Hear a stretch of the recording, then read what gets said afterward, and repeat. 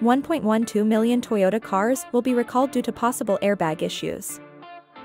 A problem with the airbags in 1.12 million Toyota cars will result in a global recall. The Occupant Classification System (OCS) sensors on several Avalon, Camry, Corolla, RAV4, Lexus ES250, ES300H, ES350, RX350 Highlander, and Sienna hybrid cars are among those covered by the recall, which is valid for model years 2020 to 2022. The airbags on certain vehicles cannot deploy as intended if the sensors have a short circuit.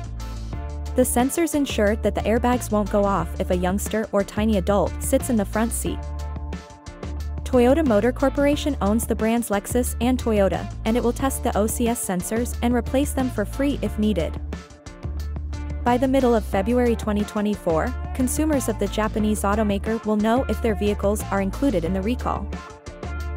In July 2022, Toyota announced a recall for 3,500 RAV4 vehicles in the US because of possible internal part interference that may lead to the OCS sensor misdetecting the passenger.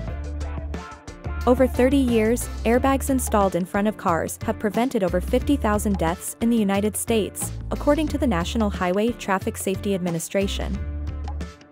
Since previous airbags would always deploy in the same way for all drivers and passengers, they have changed over time. Children, tiny people, and unbelted passengers who were too close to the airbag when it deployed would suffer damage, and in rare circumstances even die, the government warned.